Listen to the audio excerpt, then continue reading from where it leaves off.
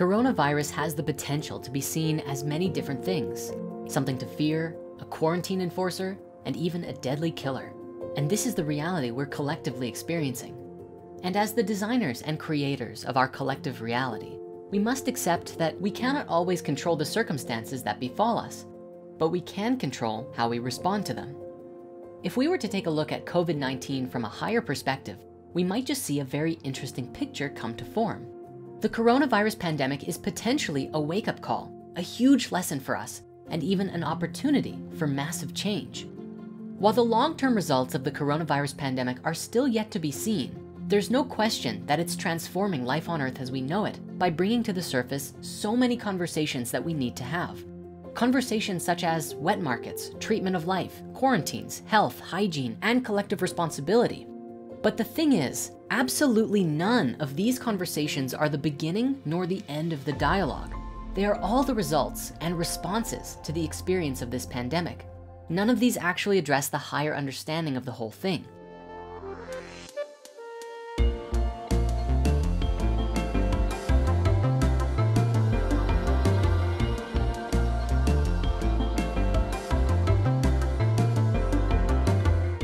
We can gain a great deal of insight if we dig into the name itself, coronavirus.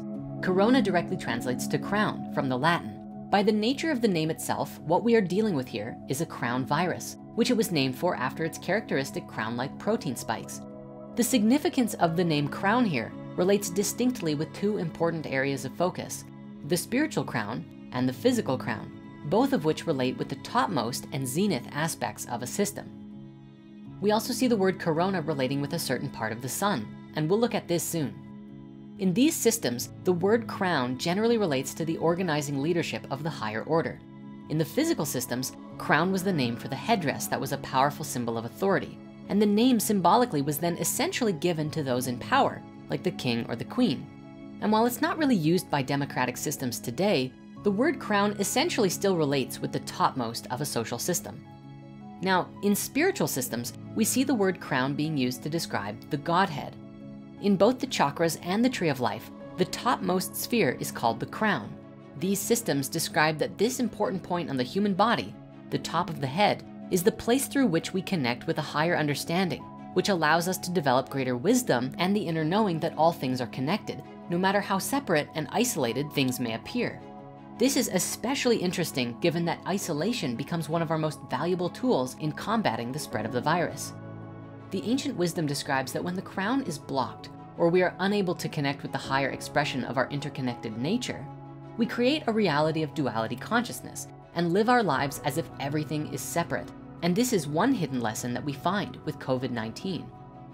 What we believe to be true today is that the virus itself probably began within wet markets in Wuhan. Now, there are some theories suggesting alternatives to this, but for now, as this is the leading theory, let's continue with this idea. These are filthy environments for selling both live and dead animals. And these environments are places that bacteria and viruses can easily mutate and spread. It should come as no surprise when you keep animals jammed into tight cages, experiencing terrible suffering while other animal carcasses lay strewn about everywhere. It's only logical that this becomes a breeding ground for bacteria and diseases to jump about from host to host and eventually mutate its way into the very people who frequent these environments. Take a moment to consider just how much fear and anxiety is being created by those animals in the wet markets. It's no surprise that something negative has come out of it. If we really knew that we were interconnected with all of life, we would most certainly treat these animals with significantly greater respect and create environments that would be clean and healthy for everyone and everything. Further, another lesson that comes from this shift to unity consciousness is the knowing that it's not exclusive to Wuhan, and it's not appropriate to point the finger at anyone but ourselves. In today's world, chickens, cows, pigs, fish, and basically every kind of animal that we actively use for mass livestock are treated horribly with incredibly poor living conditions. We just published a movie called Healing Your Body with Food, and I especially recommend watching it if you want to know the truth about where your food comes from. This conversation then fractals into nearly every aspect of our lives. How do we treat ourselves? How do we treat each other? How do we treat the environment? We are now seeing reports that global smog levels are at a collective all-time low, that nature is actually healing itself for every day that humans stay inside, demonstrating both the living vibrance and the power of nature, and how we actively kill nature through the systems and technologies that we use to live our lives. Recently, there was even an article that the canals of Venice are not only running clear water, but also have fish swimming through them for the first time in 60 years. Think about this for a moment. Our collective pandemic, which has caused us into isolation, has allowed for nature to begin to thrive day by day. That's kind of remarkable. But what's to stop us from going right back to our old ways the moment the pandemic ends? We really have to take this seriously, because if we only focus on ourselves and our survival during this pandemic and not everything else, like the effects of our civilization on the world, well, I'm concerned that there will only be more suffering to come until we learn these lessons. Now, as mentioned earlier, we also see that corona not only translates to crown, but is also the name for a particular aspect of the sun. Specifically, the sun's corona is an aura of plasma that surrounds the sun and other stars and extends millions of kilometers into outer space and is most easily seen during a total solar eclipse. Now, speaking of the sun is essentially the crown of our solar system. In a long, almost forgotten past, the sun was seen as the essential soul, the visible God in the heavens, and a demonstration of the power of the supreme oneness. You might even be familiar that long ago, the sun was given the name Sol, essentially meaning sun personified.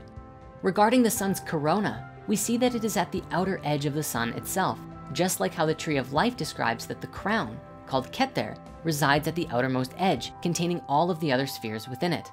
So too as with us, the crown chakra relates with the farthest point on our auric field, the place from which our own personal energy interacts with the energy of the rest of the cosmos. So the fact that the sun has a corona, matching the name with this virus, might extend our imaginations to conceive of a higher spiritual lesson here. Perhaps in some way, we can begin to see ourselves as more interconnected with the higher order of the cosmos. It seems as though the lesson here is that COVID-19 is a result of our own lack of harmony. So let's talk a bit about this from a more practical level for all of us. There is so much fear around this virus, and I get it. The possibility of imminent death can be scary. However, the fear itself is very quick to block us from recognizing that there's so much we can do about this just on our own. I think it might be valuable to see that, just like COVID-19, our fear itself is also a virus, and one that spreads even faster than coronavirus. What's worse, they go hand in hand. When we are afraid, steeped in anxiety and panic, our bodies release cortisol, the stress hormone. Too much cortisol and it rapidly breaks down vitamin C, which lowers our immune systems. In addition to being more at risk from coronavirus, this also can lead to rapid weight changes, skin that bruises easily, muscle weakness, diabetes, and many other health problems. All of this just from living in panic and fear. If we can recognize this quickly, COVID-19 provides all of us with a great opportunity, a time for us to use this period of isolation as a point of introspection, of self-discovery, of learning and evolving, so that when the virus is gone, we can emerge from our homes as stronger, wiser, and more capable than ever before. Perhaps we can even collectively learn some big lessons. No more mistreatment of animals. Let's take action about these smog levels. Let's take better care of our world. As mentioned, this is a great opportunity, but only if we decide to view it as one. The collective pain and struggle we are facing can be a great motivator for us all. And I know that for many, it already is. But if the majority of people still do nothing, if we all just sit inside in our fear and wait for the virus to disappear, we miss out on the opportunity to ride this wave of healing and regeneration that the planet is doing while we're all staying inside. So for now, I want to share a few things to support you in creating a healthy immune system. It should be known that a healthy immune system won't stop you from getting the virus. So of course, wash your hands and stay inside. However, there are ways to keep your immune system functioning optimally, which can help to keep you healthy and give you a sense of control in an uncertain time. And just to be clear, the intention of this list is to provide support and is not intended to be given as medical advice. Firstly, meditation, or simply practice taking some time to calm yourself down, and then stay calm. Not only will this help your immunity, it will also help you make better choices. And instead of reacting inappropriately to panic and fear, it will empower you to respond with responsibility and maturity to what circumstances befall you.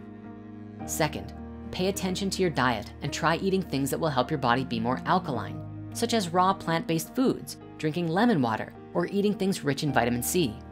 Studies have suggested that having a more alkaline bodily pH will support you in fighting disease. Again, we recently published the Healing Your Body with Food movie if you want to go deeper on this subject. Third, I recommend breath work. This is essentially a practice of deep, purposeful breathing, kind of like an active meditation that energizes your body, gets your blood flowing, and creates lasting benefits in a number of ways. Specifically, I recommend the Wim Hof breathing technique, which has been demonstrated to boost your immune system. Fourth, scientific studies have found that taking a cold shower increases the amount of white blood cells in your body. So taking cold showers are also something that you can do. Finally, if you're able to, exercise.